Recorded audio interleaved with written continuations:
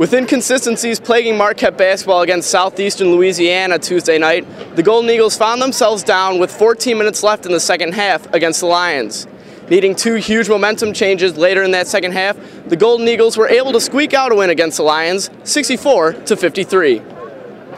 33% of the time we turned it over, and the other 67% of the time we didn't make a shot.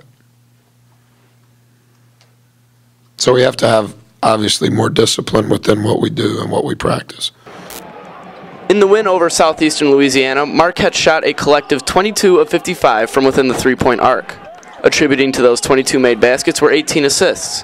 Coach Buzz Williams was not impressed with the overall performance of the team, but attributes the win to his inside men, who got 29 paint touches, which led to the Golden Eagles getting by. We had 29 paint touches. That's really high. And I told our kids at halftime, I believe in God, and I believe God's a basketball fan, and God blesses the intent of your heart. And when the intent of your heart is to do something you don't work on, it ain't going to work. And so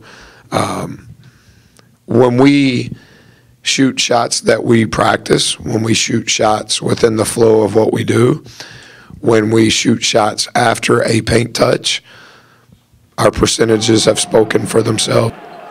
Of the two big men, Davante Gardner stood out most, not only to the crowd, but also to teammate and other big man Chris Otule. Yeah, he did well.